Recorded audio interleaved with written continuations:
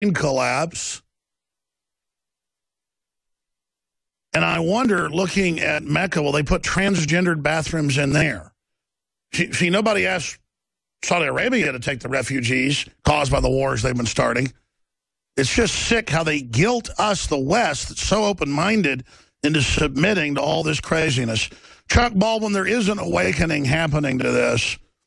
And I think the establishment's smoking a lot of its own dope. I want to go to some phone calls in this segment and the next. There's a whole other hour coming up, fourth hour with Rob Dew and others, and David Knight, and you name it, hosting. But Chuck Baldwin, how does the left work with radical Islam that would slit their throat in a minute? I guess that just shows the true hate is of Christianity and freedom.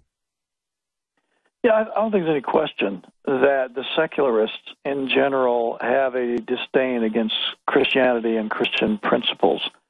And I do believe that there is a correlation there. And I think that the fact that America was founded by Christian men largely, mostly, and that the fundamental tenets of our Bill of Rights and the principles of our Constitution, and especially our Declaration of Independence, are all founded and framed on Christian principles and on biblical principles and natural law principles.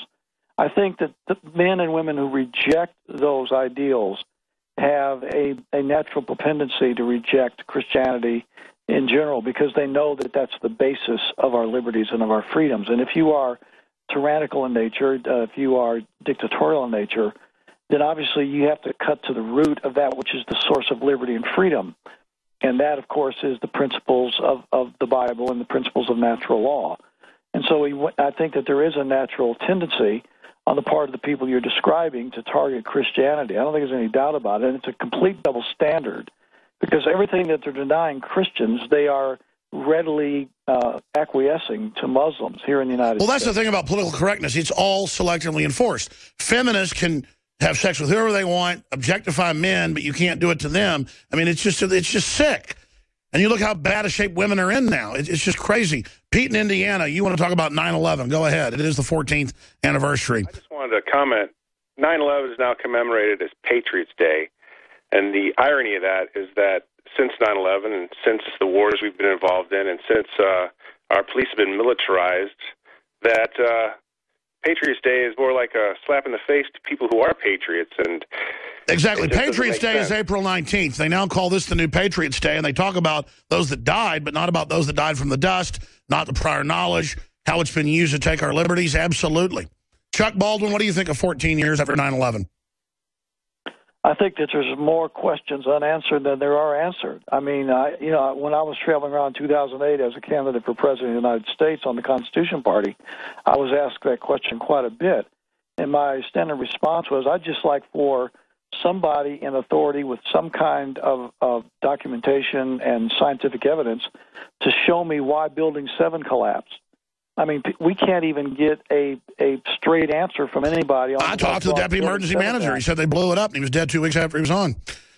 Pete? Yeah, that's what I'm saying. I'm saying nobody in an official capacity, nobody that, that could have a real part in bringing some solution to the minds and closure to the minds and the hearts, especially the families of these victims, has even come close to providing a closure on any of this, including the most simple question about Building 7. So I think what we're dealing with 14 years later is the fact that more and more people are waking up and realizing that the official story just doesn't jive.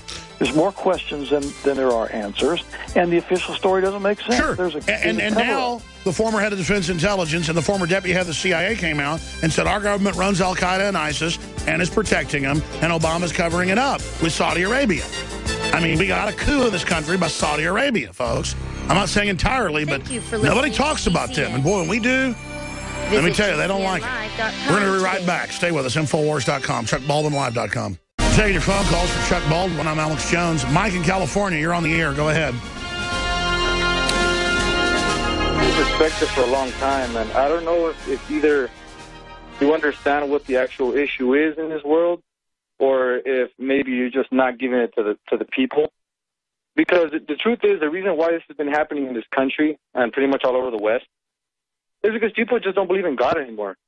And so the truth is that the war is on God. It's a war on God, not a war on Christianity. So, you know, you're always talking about being, you're not anti-Islam, you're not Islamophobic. But the truth is that you either come off as ingenuous or you are ignorant about Muslim culture because, you know, I converted and I've been to a Muslim country before and I've seen what it actually produces, and Muslim people are actually people of faith. Let me ask you a question. Can I preach Christianity on the streets of Saudi Arabia? As far as I know, not that I know, but see, here's no, you can't. In fact, it's an executable offense. Can you teach Islam on the streets of California? Okay, you talk about Saudi Arabia. You didn't answer my question. Here's what I don't like. I give Islam, and I know a lot of Muslims that are nice people. In a lot of ways, they're more moral than what we've got here in this country. So I don't judge Muslims across the board, and I try to stop them from being invaded. I try to stop them from being taken over by the globalists and the clash of civilizations. But the truth is, radical Islam is being allowed to take over and being allowed to persecute Christians, and I'm sick of it, and I'm tired of it, and I'm standing up for Christians. Now, I want to give Chuck Baldwin a response to what you said, Mike. I'll let you comment back. Well, he obviously doesn't know me very well, and he hasn't read too much of what I have to say because I'm one that has taken a lot of grief from the right on my statement that there are many, many, many peace-loving Muslim people here in this country and around the world. There are. And that our foreign policy, our aggressive war doctrine, our preemptive invasions, our drone attacks, etc., this New World Order machination that's being played out in the Middle East is doing more to create the radical Muslims that you're talking about. We are creating, we created ISIS through our CIA, of course. And that is to disease the good Islam, I guess you're talking about, sir, so there can be a clash of civilizations. We have all the documents. So, right. That's what I'm saying. So what I'm saying is the gentleman needs to understand that my position, and I think yours too, is we're not talking about Muslims in general. And we're not even at least I'm not even attacking the Muslim faith per se. But the radical implementation of Islam in this country is a problem. And it's created by a New World Order doctrine, which is bent on controlling the entire Western world under one global environment. And that includes London, it includes Saudi Arabia, it includes the United States, it includes Israel.